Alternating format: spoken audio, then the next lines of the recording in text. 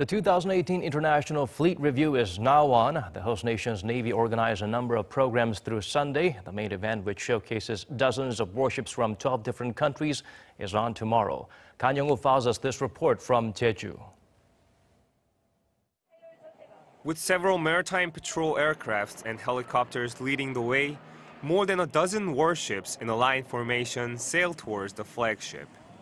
The South Korean Navy held a final rehearsal before the main event of this year's International Fleet Review, which is set to take place on Thursday off the southern coast of Jeju-do Island.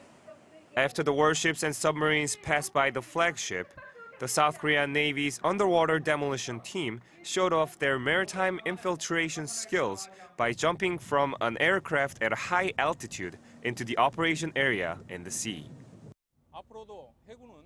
As the main driving force of the nation's maritime power, the South Korean Navy will support peace and prosperity on the Korean peninsula and keep sailing until our country becomes one of the world's strongest maritime powers.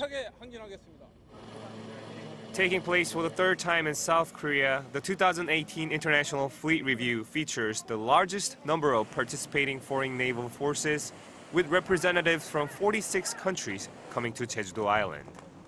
Most of the events are open to the public at the Jeju Civilian Military Complex port through Sunday. As well as showing the South Korean Navy's firepower, this year's International Fleet Review will highlight the nation's strong ties with its allies. Hyeong-woo, Arirang News, Jeju.